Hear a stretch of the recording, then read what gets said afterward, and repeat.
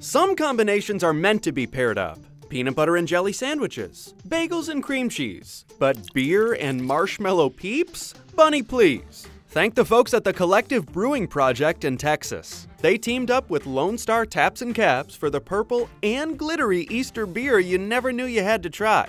It's called Peep This Collab. The beer is made with a sour ale, about 30 boxes of Peeps, vanilla, and butterfly pea flower, which Fast Company reports is the same stuff Starbucks uses to turn their drinks into shades that definitely aren't the color of normal coffee. But the makers of the Peeps-flavored beer are going to take things one step further and add edible glitter to the batch to make it sparkle, according to the Dallas Morning News. As for the taste, the head brewer says it's marshmallowy and lightly tart. If that grosses you out, the flavor is barely even a stretch for these guys, since they also make a beer with ramen noodles. The Peeps-flavored beer will be released locally in the Fort Worth area around Easter, which falls on April Fool's Day, although they swear this stuff is no joke.